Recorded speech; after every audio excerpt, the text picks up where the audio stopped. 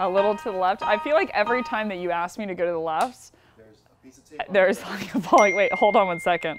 Hi, Beck. Just following up on my last email. I'm sorry, stupid salesperson. Talk to camera 2. Talk to camera 2. I hope that wasn't on record. Talk to camera 2. Okay, so do you want me to put my shoulders?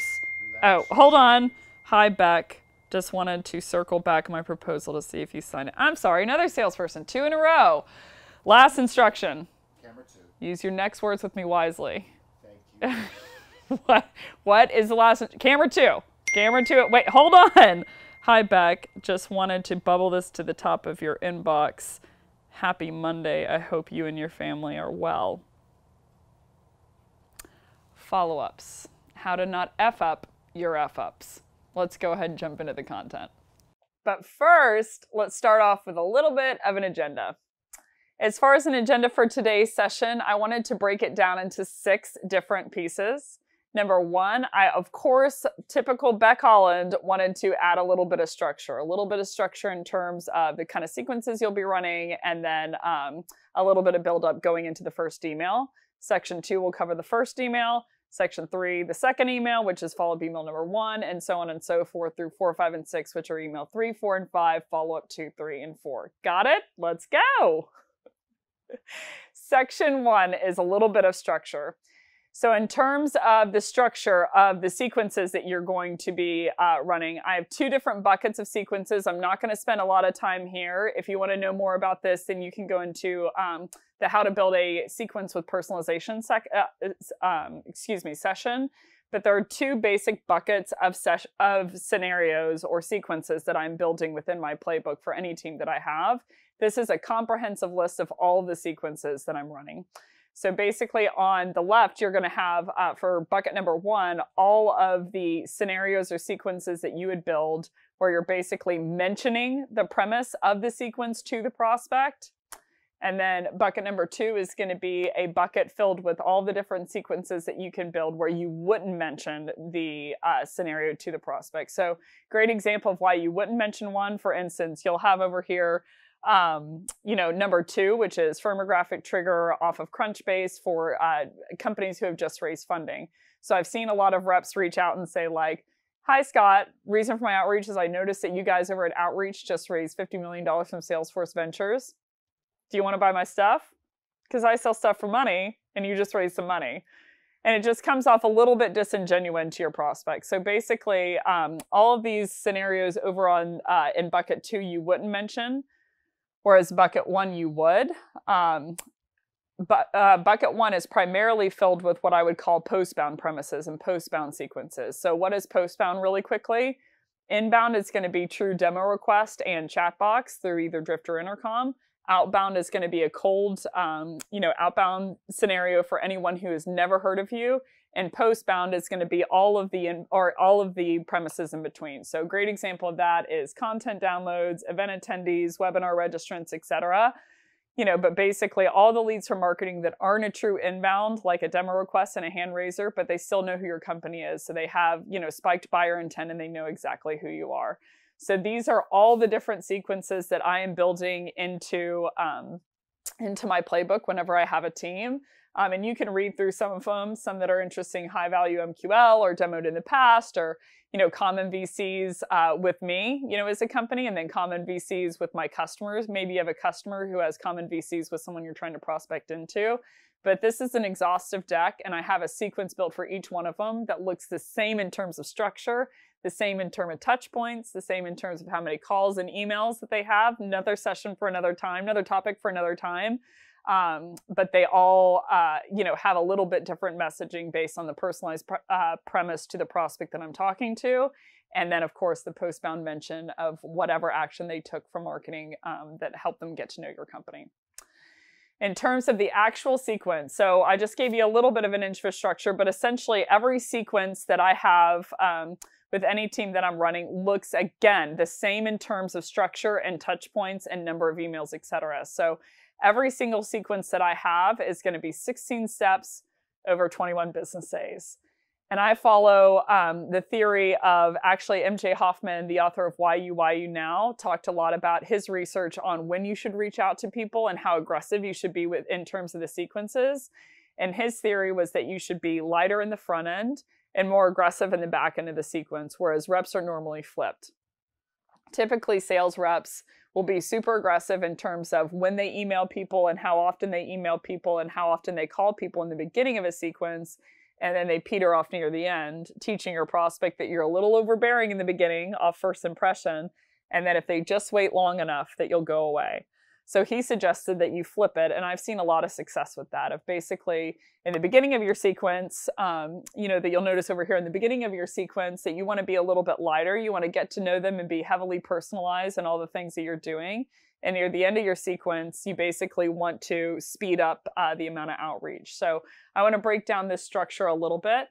There are 5 different pods of outreach that I'm doing within every sequence. So the first step of every sequence here is going to be that I will have my reps go to LinkedIn and research the prospect finitely and tease out 3 personalized premises that they're going to use to fuel the rest of the sequence. There are 3 personalized emails in the sequence. It's going to be cold email number 1 on day 1, cold email number 3 on day 13, and then cold email number 4 on day 18. So basically, yeah, day 18, day 13, and day 1, and it's cold emails 1, 3, and 4 that have personalized premises. But there are 5 emails in every sequence, 10 cold calls in every sequence, and the 5 pods go like this. Your first pod is near the beginning, and it's going to be a cold email. You know, you're going to do your LinkedIn research, and you're going to have a cold email on day 1, and then you're going to have a cold call on that exact same day and a cold call the next day and leave a voicemail. So that's your first pod of outreach, essentially, is you're basically going to email them the first day, you know, with the personalized premise. You're going to cold call them that day and then cold call them the next day. The second pod, there's going to be a 6-day delta, if you'll notice, between pod 1 and pod 2. So pod 1 ends on day 2, and then pod 2 starts on day 8. So basically there's a 6-day delta, whereas day 8, you have a cold email, and we're going to go into the text of these emails a little bit, you know, in just a little bit.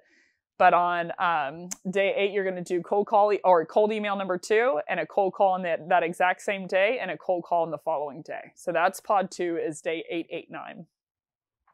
Then you're going to launch into pod 3, which is basically day 13 for cold email, and then day 13 for cold call, and day 14 for cold call. So the third pod starts on day 13. So there's a 5-day delta as opposed to a 6. And basically you're going to do a cold email, cold call, cold call. So each one of these case scenarios, you're going to do cold email, cold call, and typically you're going to leave a voicemail within the second cold call. So again, pod 3 is going to be 13, and 14, and it's going to be cold email, cold call.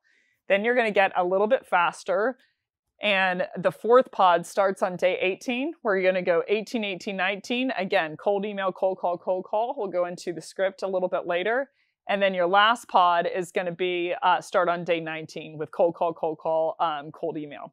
So basically, you'll see here near the end that you're speeding up pretty dramatically when it comes to the amount of steps that you're doing and how many you're deploying on your prospect altogether, because essentially you're going to break up with them on day 21.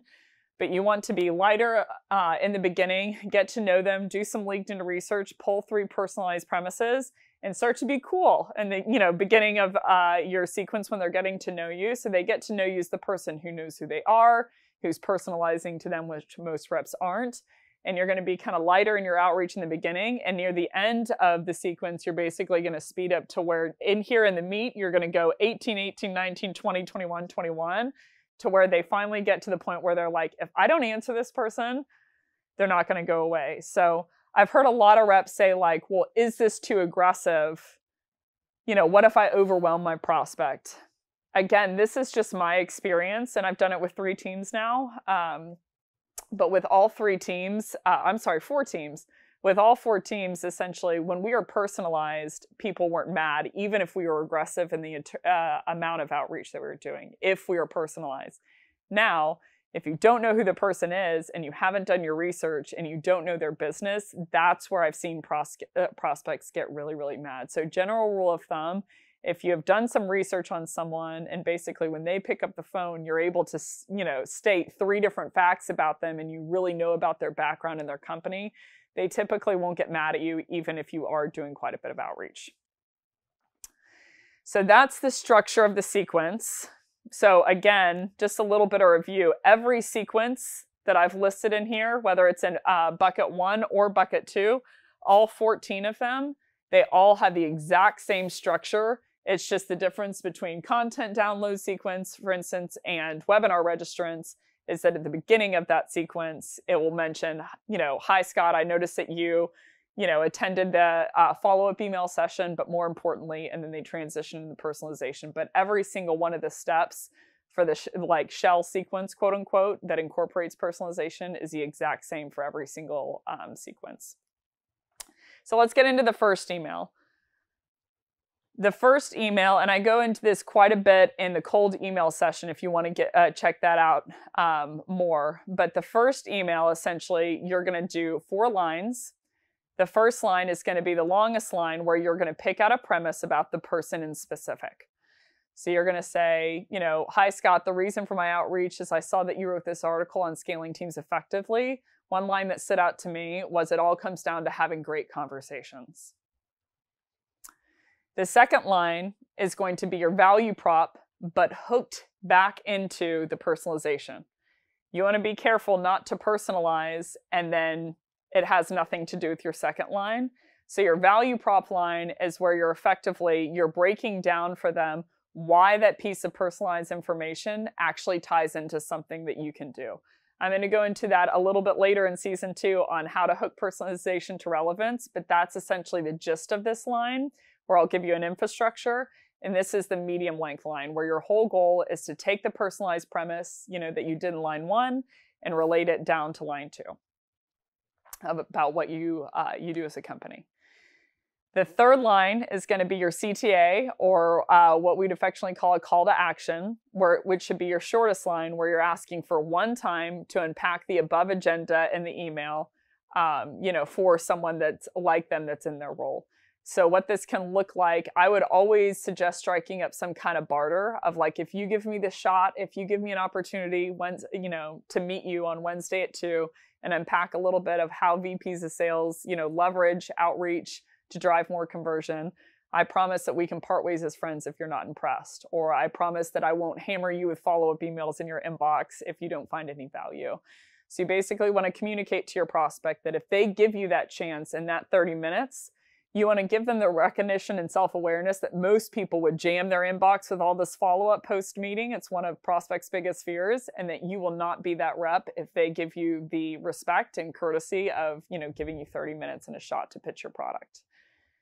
And then the fourth line of the first email is going to be the push-pull technique. So I go a little bit deeper in cold emails, but essentially a push-pull technique is a reprieve in the last line of your email where you're basically communicating to your buyer that either way, regardless of, whether they buy your product or not, or whether they give you the time, that basically, either way, I'm such a big fan of your team, be genuine. But either way, I'm such a big fan of your team, excited to see what you do in 2021. And, hope you're staying safe and sane with everything going on in the world. So this is a good place to communicate to your buyer that even if there's nothing in it for you in the positive stance, that you really, really like their work. So what that sounds like from the beginning is, hi, Scott, reason for my outreach is I saw that you wrote this article on scaling teams effectively. One line that stood out to me was when you said it all comes down to great conversations. What if you can ensure your reps over at Outreach were having great conversations with your prospects, really hitting home with them in terms of what matters to them in their day, and booking more meetings as a result? If you give me a shot Wednesday at 2 to unpack how VPs of sales leverage, Chorus to understand and break down their calls and drive a little bit more conversion, I promise we can part ways as friends if you're not impressed. Either way, such a big fan of your team. Keep the good articles coming, and I hope you're staying safe and sane with everything going on in the world. So that's a great example for email 1. So now let's talk about the follow-up emails.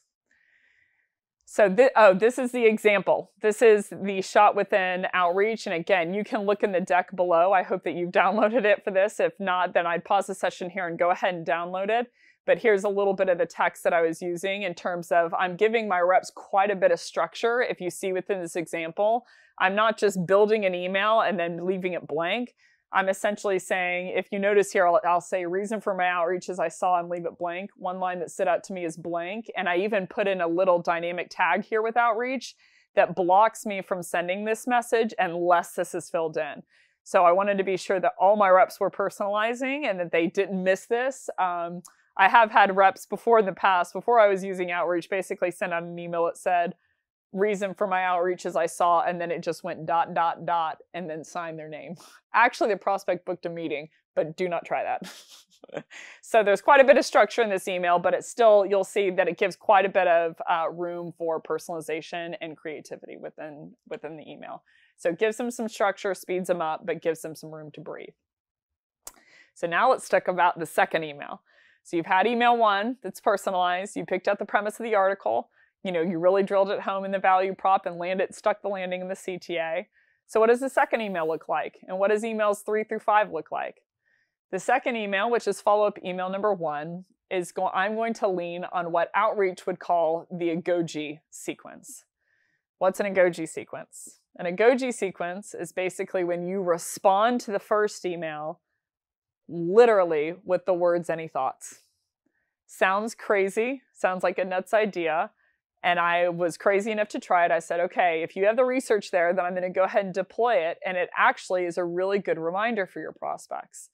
So this is actually really can be an automated email that requires no personalization other than I always suggest checking a couple of grammar things like is the name right, just because that's how I'm built. But basically the second email is just an Agoji email. It's a reply email to the first email. You say any thoughts, and then I couldn't stomach leaving it like that. So I basically on the last below that, I would put PS and I would add some kind of value. I'm the kind of person that whenever someone emails me, I crave that they add value to the conversation. And so I can't expect a prospector to add value to me if I'm not adding value to anyone I prospect into, right? So I would suggest attaching some piece of content to that Agoji email of like, instead of just saying any thoughts, you say any thoughts, all the best, Beck. And then it says, PS, given your role over at Okta, I thought you might enjoy this piece of content on cold calling effectively. But basically, regardless of what email you're sending, I always suggest that you add some piece of value. So what that looks like with an outreach is this. You can kind of see the majority of it, and then I'll switch sides. But it says, any thoughts, hi, first name, all the best. And then a great example, as I said, PS, given your team's growth here, I thought you might like this session that covers how to structure a cold call to draw more meetings. The slide deck for the session is also attached. So basically, this is really an automated email for your reps, that it gives them, they can basically send this out as is, and they don't have to make any kind of corrections onto the email. Okay, email 3. Email 3 is going to be follow-up email number 2. So you had your first email that was personalized. You had your second email that was the Agoji email that you replied to the first email and added some content with the words, any thoughts. Email 3 is going to be a mirror of email 1 in terms of structure, but a few different words so they don't realize they're on the script. So email 3 essentially is the same setup as email 1, where you have a personalized premise in the first line. And again, this needs to be your second personalized premise. So don't reuse the first one. I would go for a second one here of like, hey, Scott, reason for my outreach, and just reach out cold. Don't make any reference to emails 1 or 2. Meaning you don't want to remind someone if it has no reason, purpose, or strategy behind it. You don't want to remind someone that they broke up with you, right? You don't want to remind them that you didn't add value enough to get the first meeting. So you want to come in cold, pick up another personalized premise, and basically write the email based on that. So again, you have personalized premise. Then you're going to have your body, which is your second line, medium length, that you map back to the personalized premise. You'll have a CTA where you request one time to impact the agenda, and then you do the push-pull. If you struggle with this, just on a side note, I think a lot of people struggle with the idea that they're bugging people. So I flipped kind of the table on my reps one day, and they said, well, I just called this person, excuse me, and they didn't pick up. And I said, okay, let's call him Dennis. I said, okay, Dennis, let me ask you a question. Have you been cold called in the last 48 hours? And he said, yeah, I saw a number that I didn't know. I said, did you pick up? He said, no. I said, did they leave a voicemail? He said, no. I said, do you have any idea who that person was or what do they want?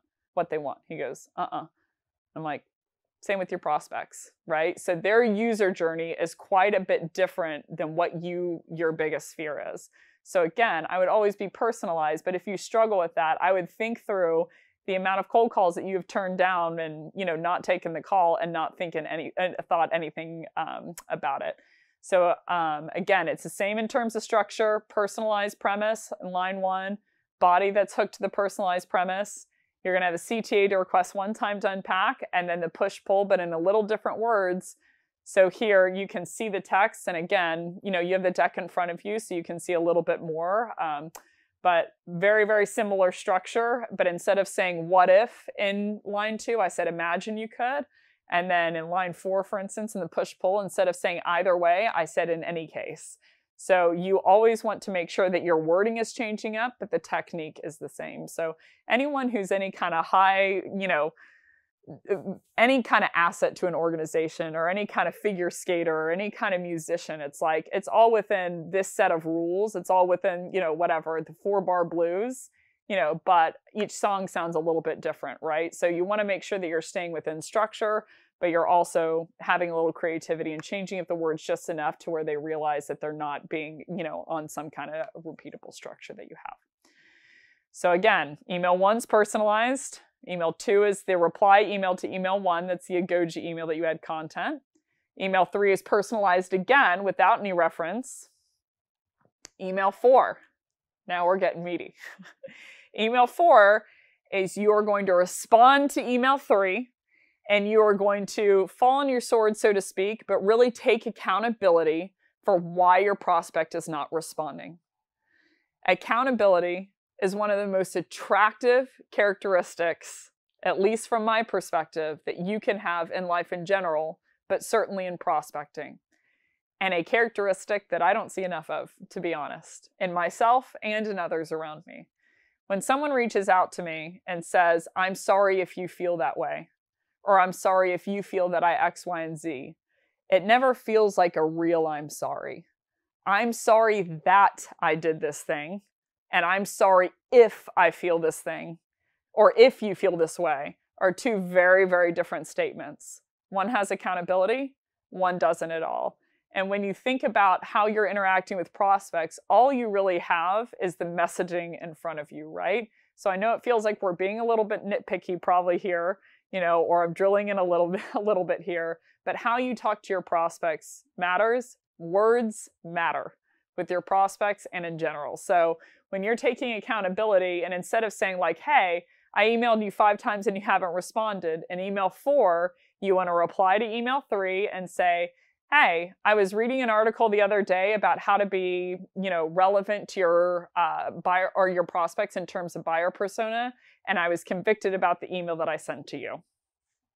Right? So you want to lead with, the reason you're not responding is me, which is the truth in most cases, is that we haven't been relevant enough, right? In the second line, you want to take ownership and you want to ask for a second request or permission to pitch them again. So you want to say, I should have, something like, you get the technique more than the wording, but the wording is, that I use typically is, I should have respected your time and given your permission. I'd like another shot to earn a slot on your calendar. Something like that, where you say like, I should have done better. And I'd like one more shot if it's okay with you. The third line, you want to go into your third personalized premise. So email 1, you are personalized. Email 3, you are personalized. And email 4, in the second half, you are personalized. So it'd read, again, from the top, hi, Scott, reason for my outreach is I was reading an article the other day about being relevant to your buyer in terms of persona, and I was convicted about the message I sent to you. I should have respected your time a little bit more and given your permission. I'd like another shot to earn a slot on your calendar. I saw that you liked Josh Braun's post the other day about selling based off of impact questions or illuminating questions over the features that your product offers. Go into the body. What if you can ensure all of your reps over at Okta were asking great questions to your prospects, driving more pipeline in the meantime, and closing more close-won deals as a result? Go into the CTA, same kind of structure as the personalization, emails in 1 and 3. If you give me a shot, Wednesday at 3 to meet you and unpack that idea that I have to drive more pipeline, I promise you won't hear from me again, if you don't see the fit. So basically, this is the example email, but you get the gist here. I basically am putting in this kind of script as something that the reps don't have to mess with. Like, they just see it in there and they can make a couple tweaks if they want to based on style. I'm never opposed to that, but they get the basic infrastructure of they're being accountable and they're asking for another shot. And then I basically put in a line here of like, here's where your custom pitch goes.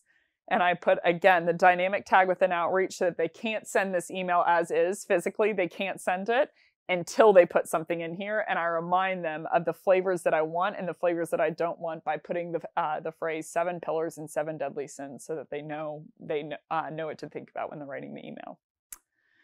So that's email 1 through 4. But what about breakup? Breaking up is hard to do, right? Especially when it's with someone who has never talked to you. In the breakup email, I want to go back a slide. Breakup email, the point of a breakup email is to get your prospect to respond. It's not to associate blame. It's not to let them know that you're exiting the door. It's not to, pin it on them that they haven't responded. It's not to tell them that you need to update your CRM with more information if they would just respond. All of that is great in theory, but it makes them feel like the bad guy. So I've seen a number of breakup emails. One, for instance, is, I've tried to email you 7 times. Here's a list of things that could be going on with you. Either number 1, you're not interested. 2, you are off on an island somewhere. 3, you don't value data. 4, you just want me to go away. Could you just give me the respect of responding so I can update my CRM? The joy of selling and the pain of selling is that our prospects are really smart. They know exactly what we're saying in the subtext of this text. So whenever you're saying that, everyone, especially if they're in sales or have had any experience with it, they know that most of our data, I've never seen a company's data that was 100% clean. That they said every single person in my CRM, is the actual right person, still at the company, the correct email, the correct, phone number, and has the entire user journey based on multi-touch attribution for every single touch point that they've had with my company. Your prospect knows that, and they know that it would be called a yes trap if they were to respond to you. A yes trap is coined by Chris Voss, the author of Never Split the Difference, an FBI negotiator. And he basically said that whenever you ask someone, hey, can I ask you a question? And you have like lotions in your hand at the kiosk at the mall, that your prospect says no because they know that in saying yes to you asking a question, they just wasted 15 minutes of their time and potentially $150 to buy lotion that they don't need. They know that it's just a trick to get to you to talk to them so that they can sell to you. So within a breakup email, you want to do it, but you want to do it in a very accountable manner and a very value-adding way almost, and just giving a little context and walking out the door. So the first line of the breakup email is I would take accountability and follow my sword, so to speak, and say, hi, Scott, reason for my outreach is I wanted to check in one last time and make sure that I haven't overstepped my bounds. You get the idea. You can use it any kind of words that you want. I just want to check in one last time and make sure I haven't messed something up, make sure that I haven't hosed the relationship here, but you're essentially communicating to your prospect that you just want to, poke your head and make sure that you didn't screw anything up here. Given your second line, you want to essentially put a body, but with research. Given your original article that you wrote, and I'd put in one of the personalized premises that you used within the first, 3 personalized emails, but given the article that you wrote, I originally thought it made sense to reach out. then you want to walk out the door. Maybe it's just me, but I'm getting the feeling that now is just not the best time to connect. That's what a lot of your prospects are thinking. And whenever you call out what's in the room and what they're thinking, it helps build rapport with them because they think that you understand them, number one. And number two, you're not going to push like every sleazy other sales rep that they've met. So maybe it's just me, but I'm getting the feeling that now is just not the best time to connect. And then be okay with it. Did I get that right? If not, no worries. Perhaps we can connect in the future. So you want to push-pull near the end by saying, even if that's correct, it's not a problem. Maybe we can connect down the line, and then you want to sign it.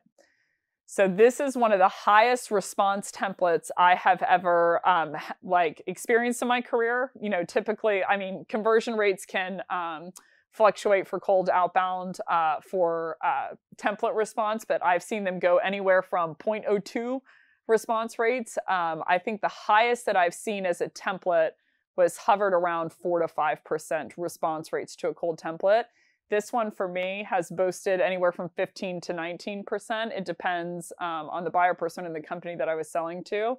But it essentially gets your prospects to understand that basically you're walking out the door, that you're not blaming it on them, that you're not mad, you're giving a little context and making sure that you didn't screw up.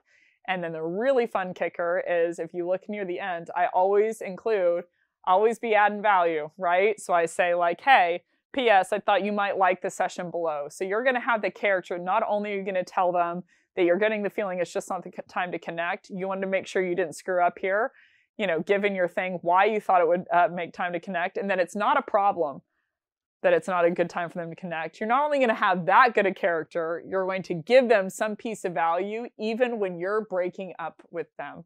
Right? So search after something. I always suggest third-party content because prospects tend to not trust your content if it's coming from you, especially if it's proving how awesome your tool is. Research their buyer persona, get to know them in the role and something that would really make their day better, and then attach a piece of content, you know, about that thing, and you'd be surprised to see the conversion rates on it. I think one of the most best performing pieces of content that I've done recently is I had this entire pandemic sequence, right?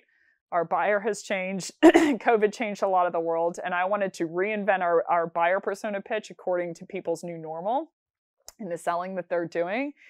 And I had 4 pieces of content in that entire sequence. One piece of content was literally just, I don't know if you like to work out at home, but here's a sheet on the top 10 exercises that you can do in your living room with no cost or additional equipment. That got a 65% click rate, even when our response rate was nowhere near that, right? So you want to add value to people's day, regardless of whether that is advantageous for you and your platform, because then when they see you and they think of you, they think of the person that did stuff for them, even when there was nothing in it for me, and even when it wasn't necessarily my job, right? So that's it. In summary, I know that emails are a really, really tough game. I know that following up with our prospects is not always the most fun. We want them to just say yes right off the bat. But I think that we have a really fun opportunity to be really creative and say things to our prospects that even in email 2, 3, 4, and 5, they can be just as strong as email 1. And that is predicated on knowing your buyer and thinking a little bit outside of the box. So that's it. That's all of the content, all 36 slides of it for this one session. If you like the session, be sure to go to flipthescript.co and sign in so you can see all of the different sales topics that are just like this one. And if you have a couple of minutes to spare, go to Flip the Script on LinkedIn and be sure to give us a follow. Hope you have a great rest of your day.